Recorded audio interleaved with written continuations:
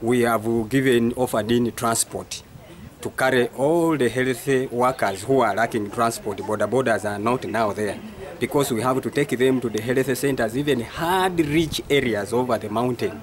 So we have filled all our vehicles to see that we carry all the healthy staff and also meet all the emergencies, like the sick who we find who have no transport to go to hospital. We have used them as an ambulance, our vehicles, to take them to the hospitals to receive the treatment. We found that the district, as of now, they have not received supplies. They have not been empowered to support the communities.